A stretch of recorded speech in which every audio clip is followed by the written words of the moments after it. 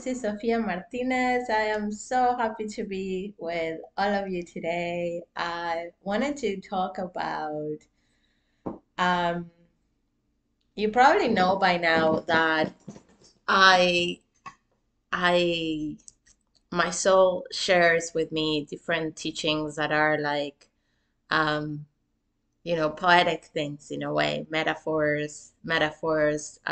Nature comes a lot. Um, I've shared in the past the story of the wasp. And so if you haven't watched that video where I share the story, I invite you to do so because it's beautiful and hopefully you'll also receive the experience that I got, that it was a beautiful message of your soul, how your soul feels about you. And on this video, so I'm just drinking mate, it's early in the morning, and I woke up feeling inspired to share this story with you. And so whoever's listening, I am sure this is for you, that you're needing this message, and I'm happy to share it. So my name is Sofia. I am a woman empowerment coach, and I want to welcome you to this channel if you're new to the channel. If you are been here before, I want to thank you for being part of this community, of this tribe. And as I say, we grow together, we learn together, we evolve together, we heal together. I believe the power of togetherness and connection in a container that is meant to grow, that is here to heal, that is here to evolve. And there's magic that happens when we are in circle in this way. And so let's dive into this story. I'm going to invite you to just relax, to place your feet. If you have shoes, take your shoes off, just sit on your couch, get comfortable, make a cup of tea, and just listen. And it's really, really short. It's not something that is really long, but we're gonna talk about it afterwards. And so I didn't remember I said this, but I said this in high school. I always been a philosophical person, and I used to write a lot of poetry growing up. Poetry and creativity for me was a way of expressing my emotions, of learning to understand myself, and also understand, my internal landscape, my emotional landscape, growing up as a teenager. And so I have, pages and pages of poetry. And there was a way that I would speak sometimes, like this too. And so somebody reminding me, they said, you told me when you were young, when we were in high school, um, that you said, there's a moment that you stop. You can stop the search. And the person said, why is this? What do you mean? Well, the entire forest exists in the one tree. Let me repeat this. The entire forest exists in the one tree. I was like, oh my God, I said that when I was in high school. I was so wise. And then I started to understand that probably through the years, that makes different. The layers of understanding become richer, just like the soil of the forest, just like the layers of a tree. The layers of understanding bring us a quality of richness to the experience, to understanding, to life, and so on. But this piece about there's a moment that you stop searching. You can spend your whole life searching the forest and going from tree to tree to tree to understand the forest. So you can stay in the one tree and understand the forest just as well. So what do I mean by this?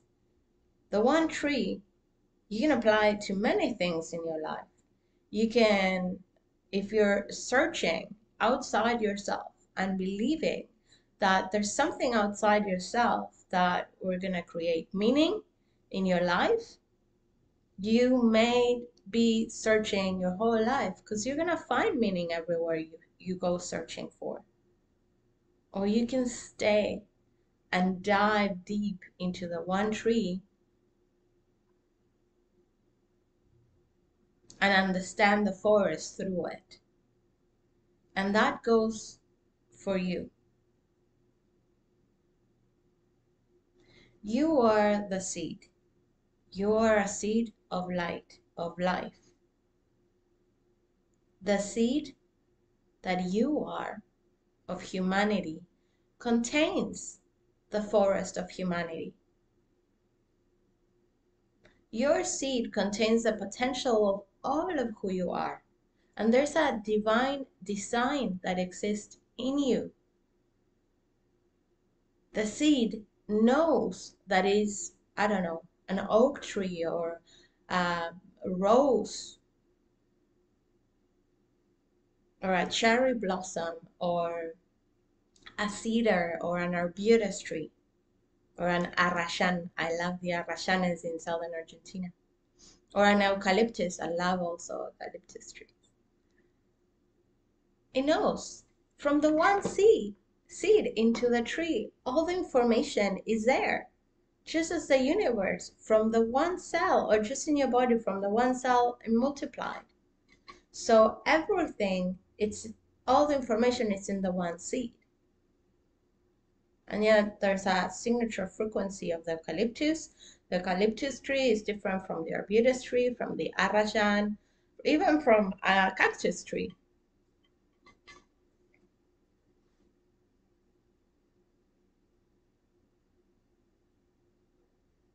And I'm being reminded about a different saying that it says the same thing. The whole universe exists in the first spoonful of soup.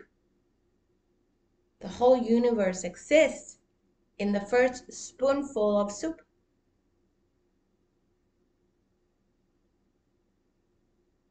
When you dive deep into the essence, the whole universe is there. Just like when you dive deep into the forest, into the tree, the whole forest is there. All the information is there. When you dive deep into your own being, your whole life is there. Your ancestors, the story of your ancestors exists within you, in the memory of yourselves. The memory of humanity exists within yourselves. The memory of the evolution of planet Earth exists within you.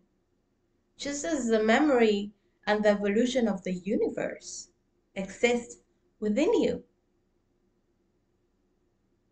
If you look at, the natal chart, I don't know if you have, maybe if you haven't, maybe you don't know astrology, it doesn't matter, you don't have to know astrology for this story, to understand this story. If you haven't got your natal chart, I invite you to get it done by someone. And so what is the purpose of astrology is that map, is that seed, is that chart that the moment of your birth gets printed, how the sky looked like at the moment of your birth, is that divine blueprint that, of course, you're going to evolve into a whole tree. So from that initial snap photograph, you're going to evolve, you're going to become the whole tree, being part of a forest of humans, of human beings. And how is the whole universe in you? Because you also possess the different frequencies of the planets that are part of this universe. The elements that are part of the universe are part of your body. The frequency of the divine creation exists in you. Who is thinking your thoughts? Who is beating your heart? What is the voice of within yourself? Who is understanding? Who is listening to the words I'm saying? What is translating this image that you see on your phone, on your computer, wherever you are listening, through you, in you? So what is the purpose of this conversation? Whatever you are searching today, take just today to stop the search and turn around and look within. Get curious about your search. And for just today, be in the search of finding within yourself what you're looking for. Get curious. Why do I say get curious?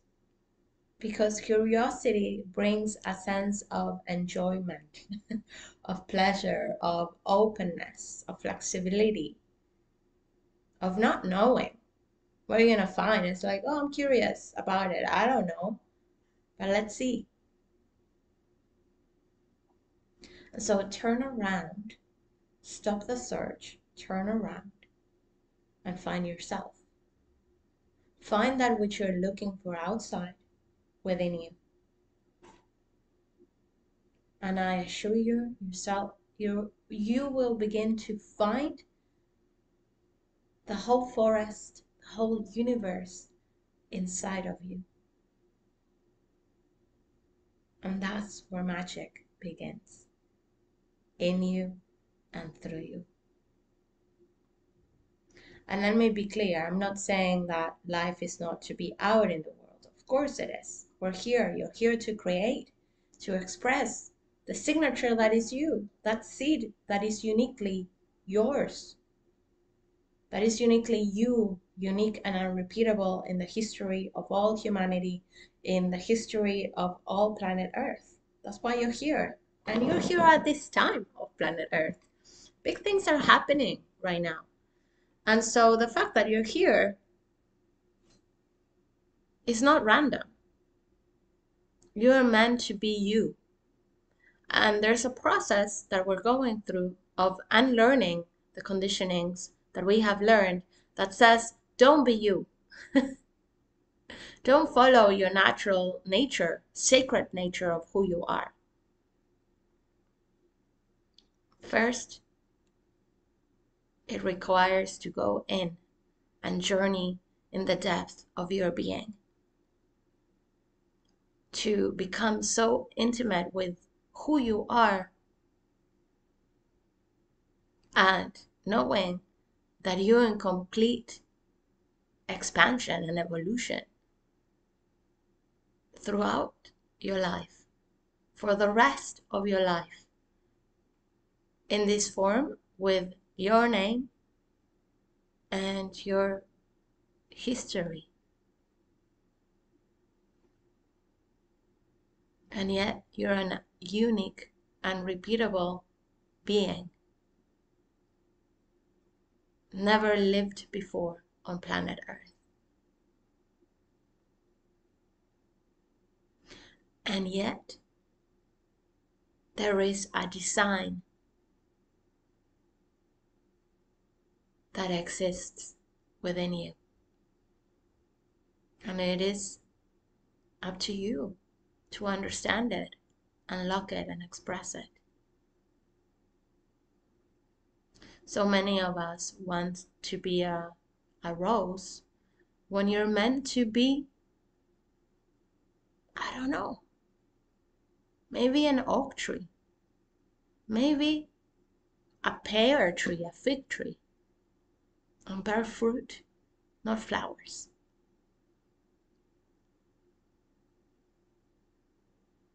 And so in order to discover who you truly are, your sacred nature, it is needed to stop searching outside and go find yourself inwards. Find the forest within you in the one tree. And that goes externally as well, with people in your life as well.